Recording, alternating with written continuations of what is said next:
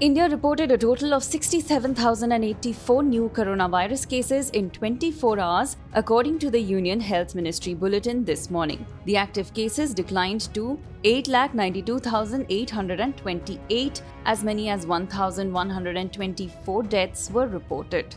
The active cases comprised 1.86% of the total infections, while the national Covid-19 recovery rate has improved to 96.95%, the ministry said.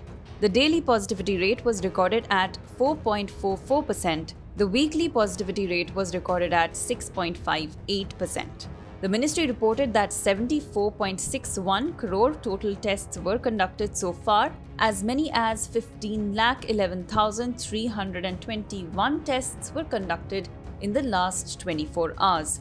Meanwhile, Union Minister of Health Mansukh Mandavia on Wednesday said that over 1 crore children in the 15 to 18 age group are now fully vaccinated in India. Vaccinations for children had opened last month.